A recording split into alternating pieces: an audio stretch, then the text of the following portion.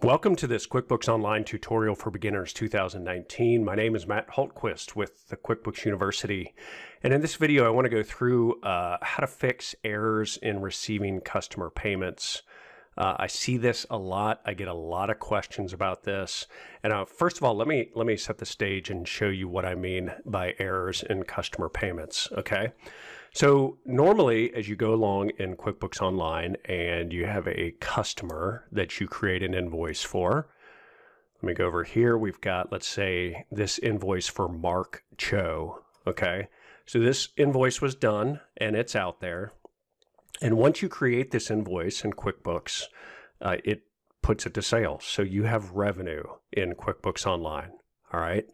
And the normal way to record a payment is you go over here, you say receive payment, and you type in, the amount, $314.28, put it in the bank, it's done. The invoice is closed, revenue has just been recorded once, etc. Okay, so here's what happens, and I know this sounds really strange, but let me show you here. If we go to banking over here, and these are just errors that happen. Sometimes people don't know how to use QuickBooks Online. Sometimes you come in and you have to fix what somebody else did. It just happens and you got to go back and fix it. Okay. All right. So let's see. We're in banking and credit cards. Let's go over here. And what I want to do is I want to make a deposit. So where am I at here? Let's see. Bank deposit, other. All right, so we get a check, and let's say it's from Mark Cho. All right, so we go over here, and we've got these undeposited funds, so let's ignore those for now. But let's say we get a check in the mail for Mark Cho. He's paying his invoice, okay? So we go in here, and we say, bank deposit, Mark Cho, account. We're going to we don't know. We're going to put this to design income, because that sounds good. Let's say it was a check and it's $314.28. Okay. So that really is for that invoice, but what we're doing here is we're putting it to design income. So what happens right here when I make this deposit is I am now doubling my revenue. Okay. Because revenue was increased once with the invoice. And then when I show this deposit, I'm doing it again. So I've double counted this $314.28, and this happens a lot. All right. Okay, so let's hit save and close. All right. So now if we go back over to sales and I show you the invoices. All right, we're going to see, well, let me go back to all sales. All right, we still have our Mark Cho invoice. Okay, and it's still showing as outstanding. Nothing happened. Okay, so the question is, how do you fix this? And I'm going to tell you after I show you how to fix it, the typical situation you could find yourself in, okay?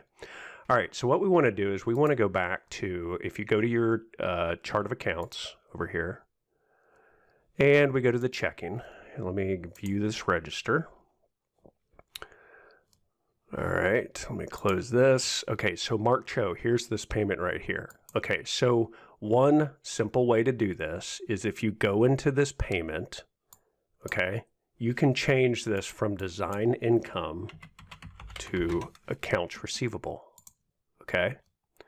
If I hit save, all right, transaction saved. So this now went to accounts receivable. So what this does is it's going to create a credit on Mark Cho's account, okay?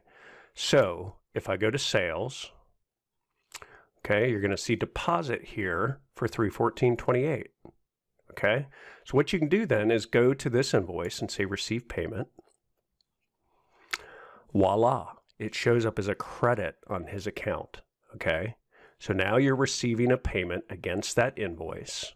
All right, so we can just hit save and close. There's no dollar amount up here because we're not making a physical deposit. We're just applying this as a credit against his invoice. Okay, hit save and close. And there you go. Paid and closed. It's done. Okay. So that's a simple way. What you're doing then is you're getting revenue back to where it should have been, and you're offsetting that invoice against the payment that was received. And that's an easy way that you're going to go back and fix that. Okay, now there's a couple other ways you could do it, but this in general is going to be a simple way to do it. All right, so a couple steps there. Now, the situation most people find themselves in is they might say, especially when they take the QuickBooks University training, they say, look, I mean, I've just recorded deposits all year and I've got these invoices. How do I fix this? Well, it depends on the situation. And of course, when they become a member, I walk them through how to fix it specifically for their situation.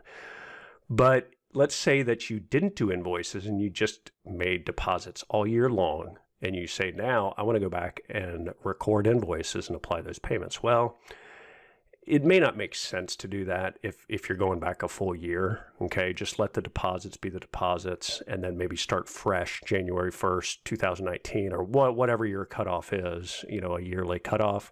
If it just goes back a month, then okay, well, maybe go ahead and fix that. Now, if you're coming into a situation where somebody else was doing the books and now you're having to do the books, going back and recording all this could be a monumental task. Now, what I will say is that if invoices have been created and there's a bunch of unpaid invoices to customers out there and deposits have been made, you are going to have to go back and apply those deposits, those payments against those invoices, because what'll happen is you're going to have doubled revenue for whatever time period that is. Okay. So it could be a lot to fix, most definitely, but you just got to figure out what situation you're in and what the best way to fix it is. All right. Any questions, any comments, feel free to leave them below. Also, head over to the QuickBooks University. Love to teach you QuickBooks online, and we also have QuickBooks Desktop. And then for our members, I also answer their personal questions. Look forward to seeing you over there, qbuniversity.org.